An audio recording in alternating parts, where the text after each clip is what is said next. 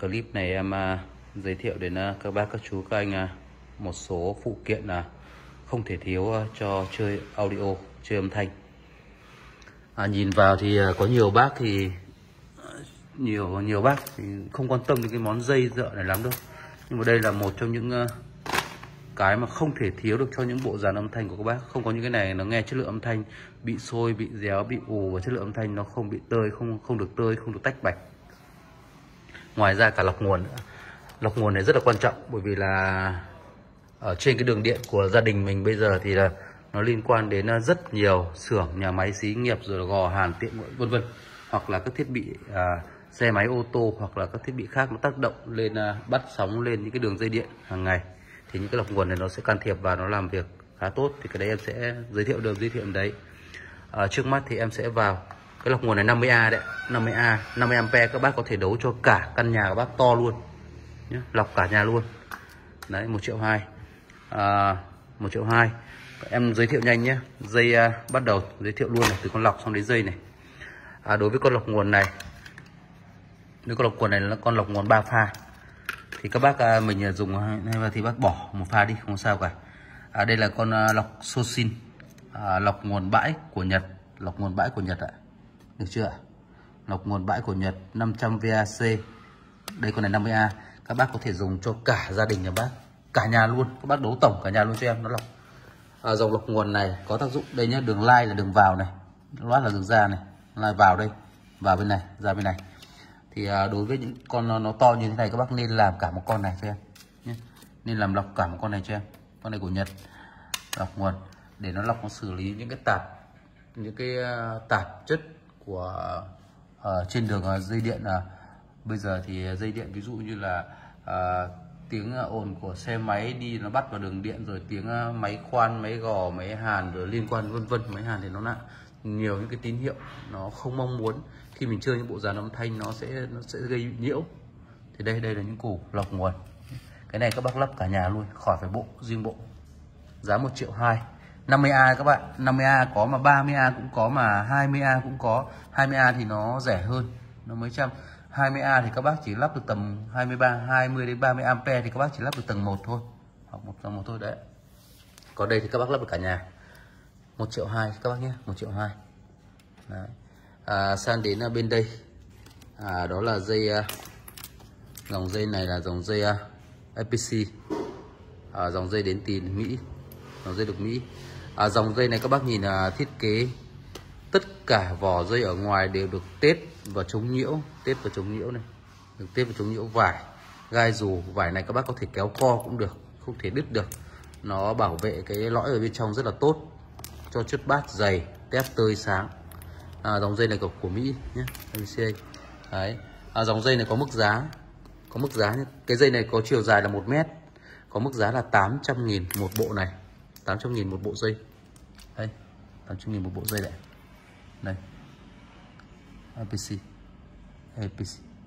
Đấy, 800.000 một bộ dây này. Nó cải thiện cực kỳ là tốt luôn. Dòng hãng này là của Mỹ rồi. Đấy. Tiếp theo nữa là cũng đến hãng dây của Mỹ. Đây là hãng dây của Mỹ. Hãng dây của Mỹ. Em đã thử, em test rồi, nên tín hiệu khá là tốt từ cả hai dây này, gần như ngang nhau luôn. Sang đến dây đây, dây này là dây Cadat, cũng là của Mỹ. Dây Cadat này, màu vàng này của Mỹ. Hàng này, made in USA này, Cadat của Mỹ.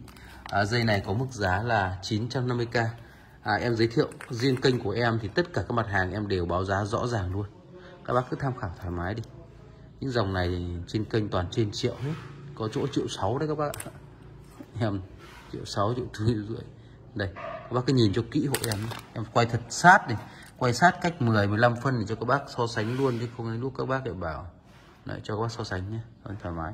Đây là dây Cadat của Mỹ, và dây này em bán từ cách đây gần 2 năm rồi, hơn 2 năm thì em đã bán rồi, dây này rồi. Cadat của Mỹ nhé. Dây này các chú ý là trên dây này có những loại dây nó hướng dẫn cắm theo chiều mũi tên, và có những loại dây họ không hướng dẫn như này thì các bác cắm đảo đầu thoải mái. Nhưng những dây nào khi đã có chiều mũi tên này, các bác bắt buộc phải cắm theo chiều mũi tên.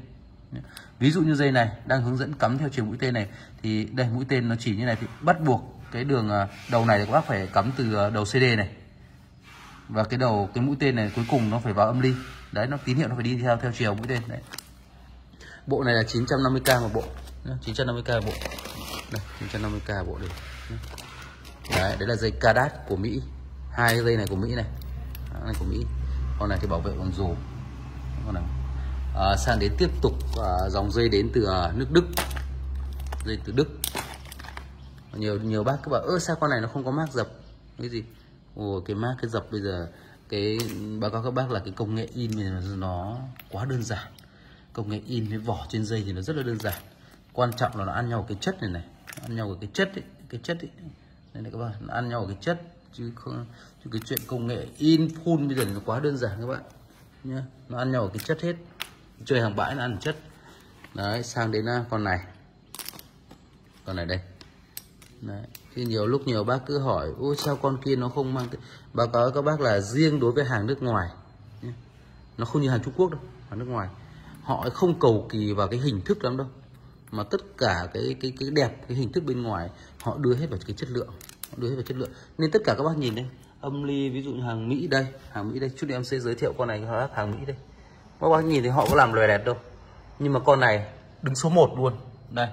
Con các bác nhập luôn cái mã này vào cho em A250, nguyên cái con bao này của nó đã 20-30 triệu nguyên con này đứng đầu bảng nhé, đứng đầu bảng.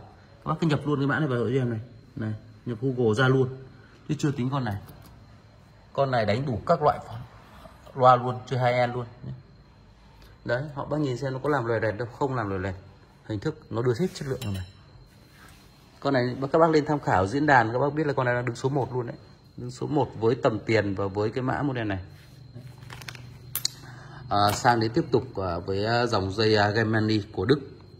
Đây, dòng dây này là WBT 888, WBT 888 made in Germany. Dòng này là của Đức, có mức giá cũng 950k, được chưa? 950k. Đấy, 950k. Con này cũng có chiều mũi tên thì các bác phải cắm theo chiều mũi tên nhé.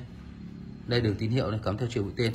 Ví dụ đây bắt đầu này, đường tín hiệu ở đây, tín hiệu ở đây đúng không? Nó chạy đi ra thì cái đầu này các bác phải cắm vào CD này, tín hiệu chạy từ CD chạy ra đích cuối cùng là cái này là vào âm ly. Đấy, khi này vào là vào âm ly. Okay. Con này cũng có mức giá là 950k một đôi, một bộ, có chiều dài 1 mét hết, 1 mét. Đấy, vừa rồi em giới thiệu đến quý vị 3 sản phẩm thôi. Dây thì về nhiều, không cần bóc, không có nhất thiết phải cho gia đình nhiều. Mới về có những một số mã nó hết rồi, bây giờ nó về em lại phải quay lại cho các bác nào có nhu cầu liên hệ. Số điện thoại là 0911 169 961. Em cảm ơn.